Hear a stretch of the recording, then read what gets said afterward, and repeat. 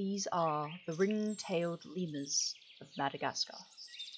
Native to the southern regions of the island, this endangered species lives among some of the most varied habitats, from lowland forests to savannas and even rocky canyons. They move nimbly through the trees and along the ground on all fours, using their remarkable black and white striped tails for balance and support. Although, unlike many species of lemur, their tail is non-prehensile and cannot grip onto trees. More importantly, their erect tail is used for communication between a dominantly female troop of lemurs. These females spend most of their day grooming and basking in the hot African sun.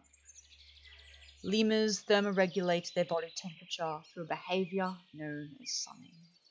In the early hours following daybreak, when temperatures are less than 13 degrees Celsius, lemurs present their pale white chests towards the sun in a yoga-like position. They can remain in these positions for hours or until temperatures rise above 26 degrees Celsius, and they are now warm enough to go about the rest of their day, playing with young and foraging for food until night falls again.